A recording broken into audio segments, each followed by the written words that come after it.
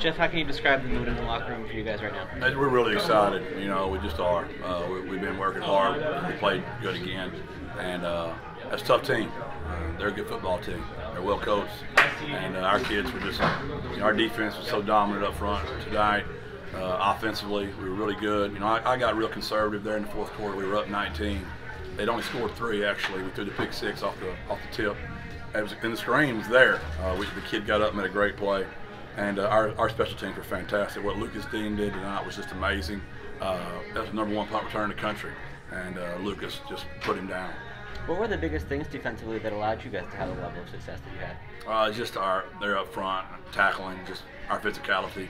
Play a lot of kids. It's hot and humid, and we kept them fresh, and the kids have gotten better. I know September we're still the sorry team in September. We need everybody to keep telling us that because we're a hungry, ticked-off team that practices really hard every day. Did you expect that there would be some matchups up front that you guys could exploit and create the level of havoc? No, those guys are 5 returning starters up front. They'd executed at a very high level. They got a really good quarterback, a good tailback, 2 good receivers. We really expected this game to be, 20-something, 20-something, 30-something, 30-something. What's been the difference in these games where the defense has played at such a high level versus some of the ones where maybe it hasn't been as strong? Do you see something that stands out?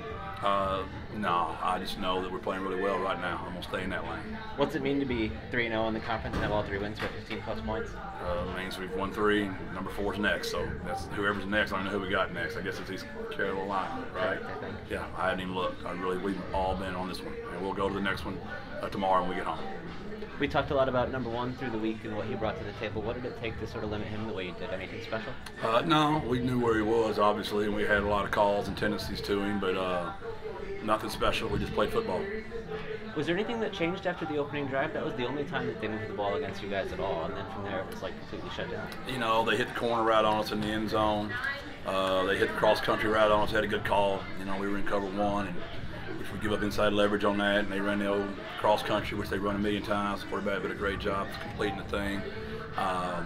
We just, we stay calm and we make adjustments, and we keep, even though it doesn't look like it sometimes, we keep coaching our tail off on that sideline.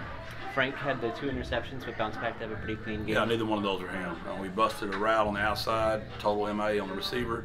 I'm not throwing my freshman under the bus, but he is a freshman, and I love him. Recruited him my entire life. So, and then the screen, which was a great call, and it was there. We were fixing to gash him, and the defensive end made a hell of a play. He got up from the cut, tipped it, the defensive tackle caught it. It's the game of football. When you try to score, sometimes you make mistakes. It's interesting because he went right back to McHugh and down the sideline on the next drive, I think, right? Unbelievable play, great point. We ran a sky down the sideline. What an unbelievable catch on that sideline, and they had the targeting as well. So that was about a 60-yard play.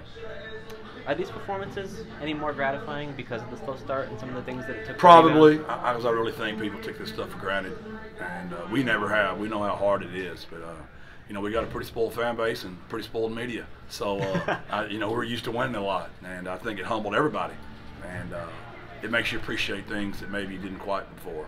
What does it take to keep rolling at this level and to maintain what you've started here? Just to stay angry and keep practicing every day and just keep getting better. And sometimes things go your way, and sometimes they don't. You just can't. You can't lose faith in what we believe in. That 2-1-0 triangle of toughness, our culture, our brand. We don't lose faith in it. We really mean that. I wish you could go back and watch every fourth quarter of every one of these games. And we're as bad as we were in Tennessee. You look around, every kid's got the triangle up, every coach has got it up. Those kids believe in what we do, and we believe in them. It seems like you guys came through this game without taking any serious injuries. And we got some MRIs we're still looking at. I think you're right, though. We'll have to see. We think we came out okay. What about JT? I know you said during the week you might know as the week went on. What's the latest there? We'll know more next week. We'll know more next week. And, we'll just know more. Anything else that stood out about this game to you? How about the running game? Lucas Dean. I don't know if I mentioned that already. I know I mentioned it. He was the #1 punt return in the country. Right. And Lucas did an amazing job of hitting it so high and so far away from him, and his sky punts. I thought that was as big of anything in the game. Our D-line and tackling them, and then our ability to tackle their punt return because of the great job Lucas punted the ball, and then our offense just making timely drives. And again, I'll own our sputtering in the fourth quarter just for us trying to basically go 4 minutes in the third quarter. Thank y'all. God bless.